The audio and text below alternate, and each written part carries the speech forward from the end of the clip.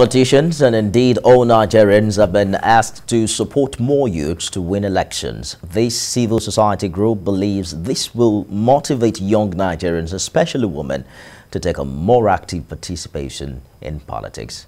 This was disclosed at the town hall meeting in Abuja. Maria Mohammed has details.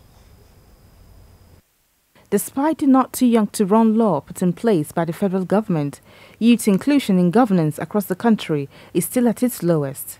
This is due to the fact that there is still a lack of confidence among the citizenry that women and youth have the capacity to handle appointive positions.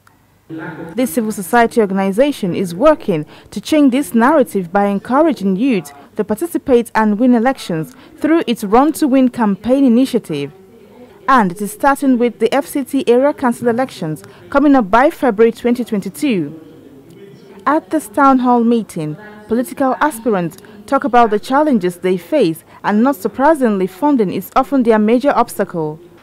They are aggrieved that this is not usually addressed by the party and the constituencies they represent. Financial issue, because when we are going out for meetings or going out for campaigning, it's very hard. You go to a place and come out without giving them anything.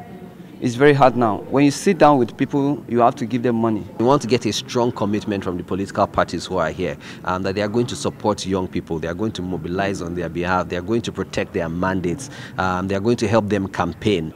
But some female aspirants are happy that they were given platforms to run for office, and they hope other women will be motivated to come out and do the same. People to also participate, and for instance, being a woman, I feel this avenue encourages more women to participate. Seeing the fact that a young person is coming out, it will give them this, the courage and the determination, resilience to actually put themselves forward, irrespective of the challenges and constraints they may face.